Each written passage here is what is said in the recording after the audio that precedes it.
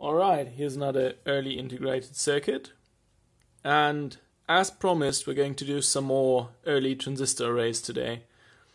And the one we're going to look at today is not one that was made in the former Eastern Bloc, but this one is an American CA3046. And I have two of them here. This one is made by RCA and is, from the looks of it, obviously older. And this one is a bit of a newer one made by Intersil. The CA3046, I think it came out in the early 70s, but it had an incredibly long life. I think they're not making it anymore, but I think production stopped in 2010 or something. So that chip had a very, very long life for what it is. So let's look at the containing transistors in the datasheet. So how is this thing structured? I'll just have to zoom in here. So I think the top part of the datasheet is not that interesting. General purpose NPN transistor array. Okay, yeah, we guessed so much. The real difference between this one and the earlier ones we were looking at, the MA245 and friends, is that this one is fairly non-application specific. The MA245, it sort of had the transistors arranged in an amplification chain, and you were really fairly constrained in what you could do with that, because you had the transistors, at least two of them, in all of the chips. You had them coupled together, and you also had some resistors on there that would constrain you quite a bit. This one, and I think this is why it was very successful, doesn't have that. It just has single transistors here, and then it has one differential pair over here, which is helpfully labeled differential pair. And you can do some really cool things with that, because you just have single transistors in here. But then you ask yourself, why wouldn't I just use 5 transistors? Why do I have to buy this chip?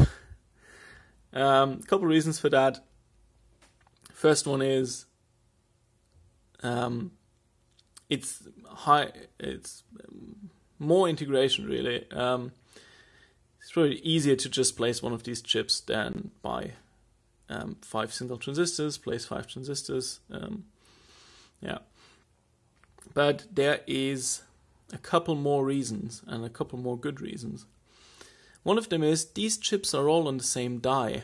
The transistors, they are all on the same die. So not only are they going to be very similar to each other, because overall the die is going to have the same composition everywhere.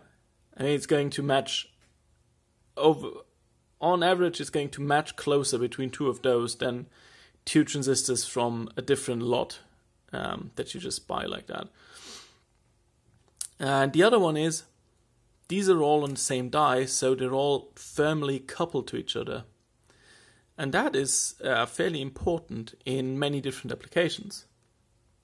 And just have a quick demo here to explore that. Right, so here we have a random NPN transistor from my bin of parts, and it has its base connected to a resistor, which is hooked up to a power supply, and the emitter is hooked up to ground, and then we're measuring the base emitter voltage here. So it's at 6.35 at the moment, which is fairly normal for silicon transistors, and this one in particular. So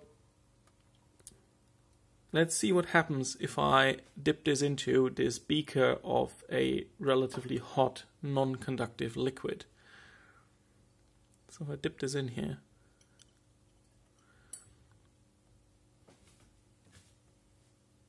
you can see that this voltage is actually quite dependent on the temperature of the transistor. Why is this a problem?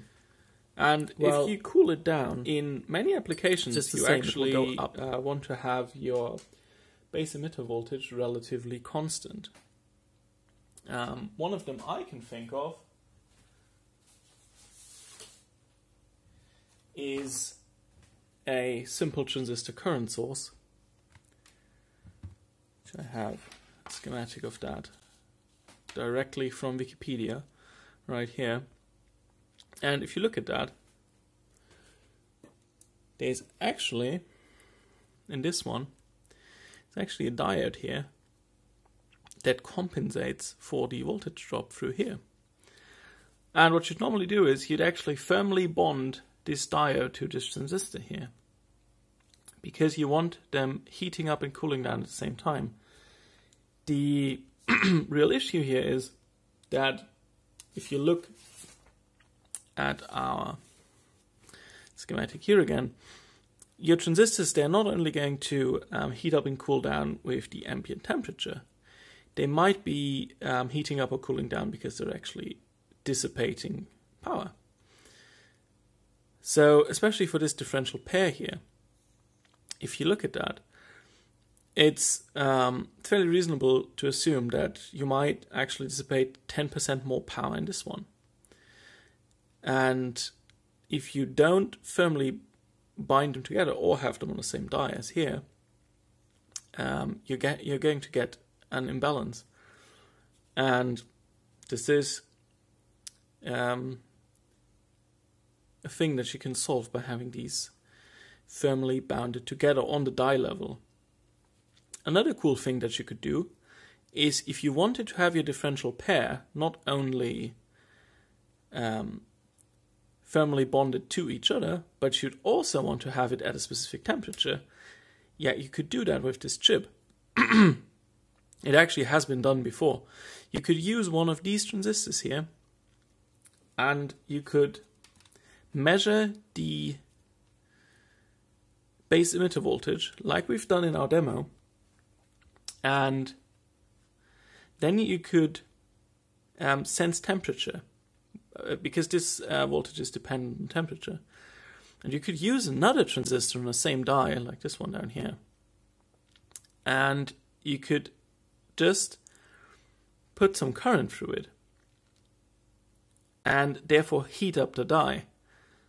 And if you put a control loop in between here, you could actually regulate the temperature that the die inside of this thing has.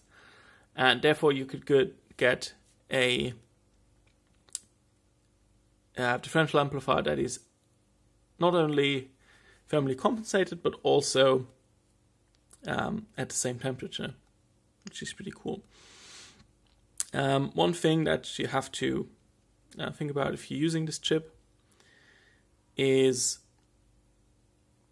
this one, Q5 up here, is bonded to the substrate, or they're all bonded to the substrate. The emitter here is actually connected to the substrate, so this pin 13 here should be connected to the lowest point, the one with the most negative potential in the circuit. Alright, so what can we do with our 5 matched, thermally connected transistors in this package? A couple cool things. They have been very, very popular in the synthesizer community, and it's not all that unlikely that you may have never used one of these before, but you probably have heard one before. They were in a lot of transistor era analog synthesizers. This is the schematic of the Moog, what's it called? Can't remember what it's called, but anyway, if you look down here, it's not the best scan in the world, but these are our differential pairs out of our CA3046 here. And they also use the other transistor. Here's another one. It's another differential pair.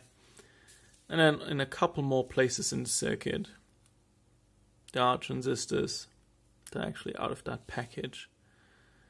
Can't find one at the moment, but earlier I saw one. Don't really look. Oh, there's another one. So